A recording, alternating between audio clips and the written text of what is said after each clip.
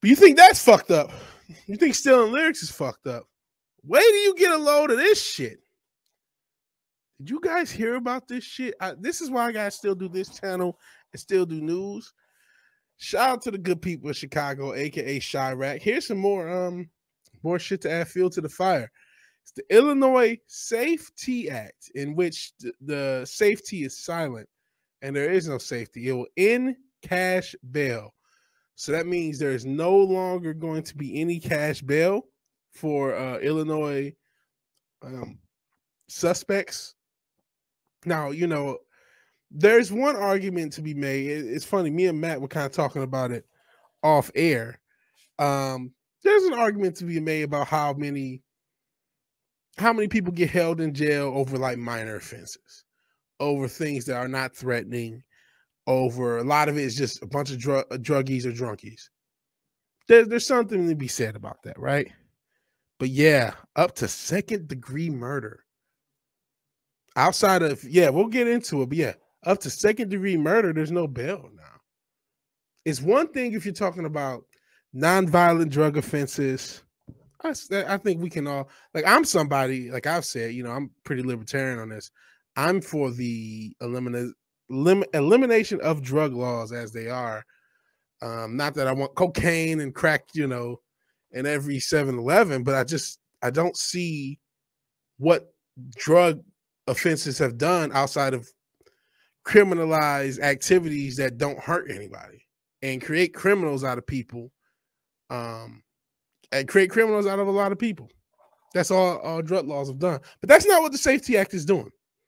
It's eliminating cash bail for pretty much everything up into, like I said, up to second-degree murder. Illinois will become a prison state. Basically, Wisconsin, Indiana will be guarding the borders with Illinois armed. Shit wrap up, cuz. Hell, Zax.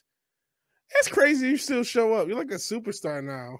You like have thousands of subs. You still showing up. That's how you know Zax is a real one. Because we remember Zax was just another guy in the chat. He was, you know, around and he started his own channel, blew up. That's how you know Zax is a real one, because he's still like, I'm gonna still show up, watch Vigilante do his dumb shit. But yeah, let's actually read into it. New state law takes effect next year. It's spurring pushback from Illinois law enforcement. It's called the Safety Act. It's aimed at reforming Illinois' cash bail system. A number of state attorneys, sheriffs are sounding alarm about Illinois' plan to end cash bail.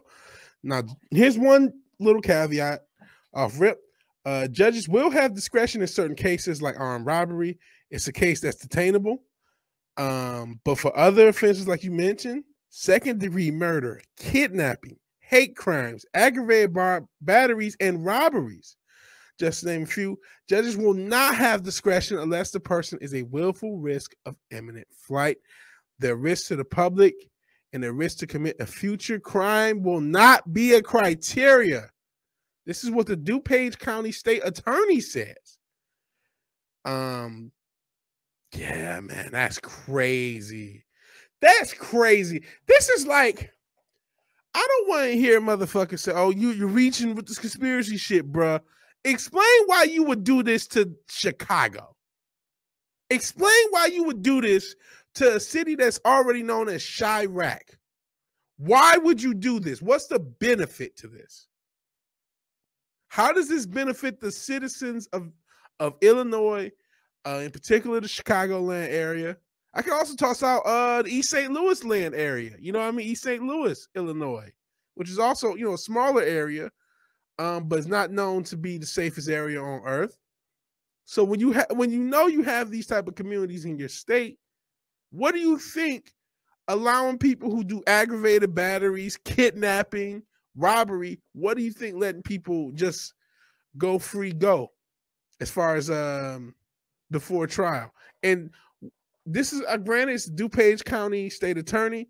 You can take him, Robert Berlin, you can take his conjecture, whatever way you want to take it. But he says that their risk to a public and their risk to commit a future crime is not even a criteria. Listen, there's a lot of shit with this criminal justice system that's fucked up. These private prisons are fucked up. How many people are in nonviolent drug offenders, that's fine. If this law was just about non-violent drug offenders, nobody would even, this wouldn't be a story. Nobody would care. But this seems like a deliberate means to put the safety of people from Illinois in even greater danger than it may already be. That's the only way I can interpret this. If you have a different way of interpreting this, please let me know. But as far as I can see, this Safety Act, all it's doing is giving criminals more leeway. And we see how that works in California. You have these different thresholds for what's considered robbery. So people can go up into a Walgreens or 7-Eleven or CVS in California, put $900 worth of shit in their bag and just leave, and there's no law against it. It's like there's no law. That's lawlessness. You've basically, people are shopping. Anyone who's paying money for their shit in the state of California is doing so at option.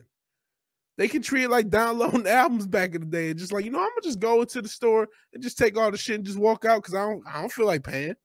Even regular people could do that if they wanted. You're encouraging lawlessness. And now, if you commit robbery, you get arrested, you can be back out in the streets. I mean, yeah, you're still waiting trial, but how long does trials take? And how many more crimes go to stuff up those courts with trial?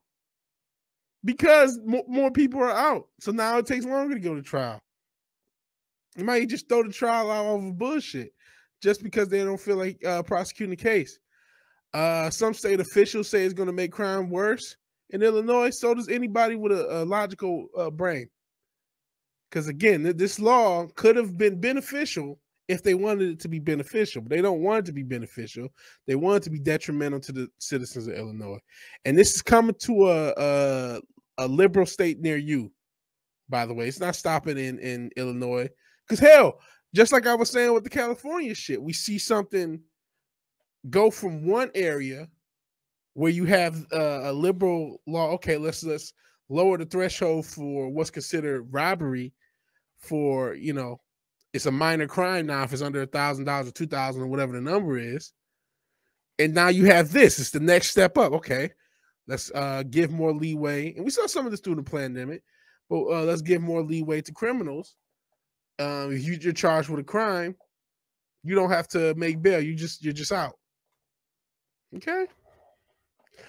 The new law that goes into effect January 1st gets rid of cash bail entirely. Also limits who can be arrested and who held on jail based upon a crime they're alleged to have committed.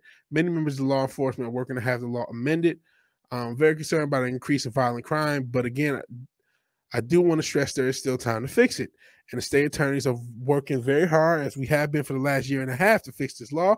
It's very fixable. We can still eliminate cash bail, but make sure the right people are in custody and everyone who's not a danger gets out. Which you would think that would have been the goal off rip, is to say, you know what, nonviolent criminals and criminals that, drug offenses, alcohol type stuff, you can get out. Those in support of the law say it's wrong people keep people in jail simply because they can't afford bail.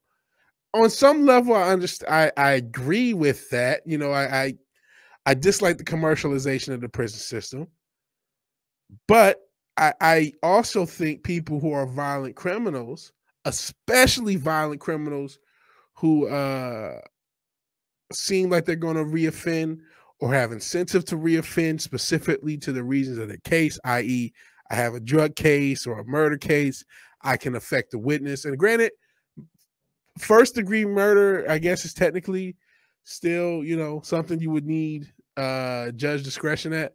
But if it's a second-degree homicide or a manslaughter charge, you know what I mean? There's a witness or something. You can intimidate the witness just because you're out.